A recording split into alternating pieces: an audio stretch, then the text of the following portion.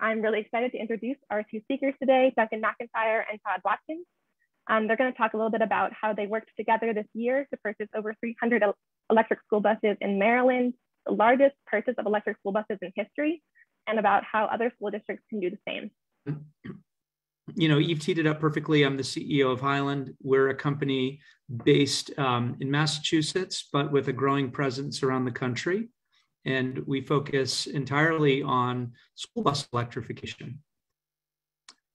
So why is now a good time for Highland and for Montgomery County to embark on this journey? Well, let's talk a little bit more about it. So what do we offer? We offer what we call an electric fleet subscription.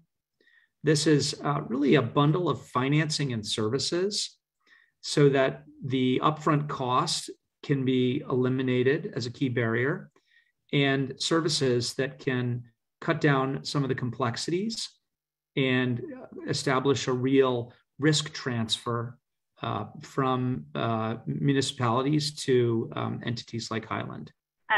To introduce our next speaker, Todd Watkins.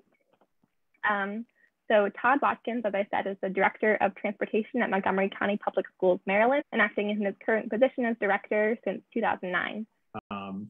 But I had this concern that Duncan talked about the big financial upfront cost. And I figured we could get a grant and buy a bus or two or something like that. So about that time, I was summoned to a meeting by my county executive. And I was told I was going to meet a company there named by the name of Highland.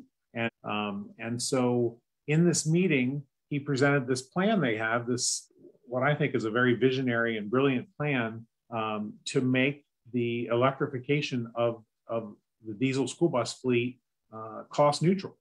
And so during the course of this hour or so meeting, I was A, thinking this is too good to be true, but B, thinking if it is true, all of my excuses have evaporated in the course of one meeting.